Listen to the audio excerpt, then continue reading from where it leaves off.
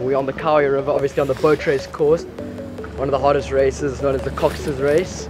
River rowing's a lot more, it's a lot more fun for me especially because I actually have to take the lines, take the turns, feel like a Formula 1 driver a little bit, It's a really hard race, most people struggle on this course compared to other ones, but, if you train hard, you're going to make it. Our preparations, they're going to be tough, training, early morning sessions, waking up 5 AM before school. It's like a 20-minute drive, get on the fillet, row, a full session, and come back, go to school, lots of mornings, full training, everything, we're really prepping hard. And we even fly down a week before just to train on the river, learn the lines, and to get everything perfectly down.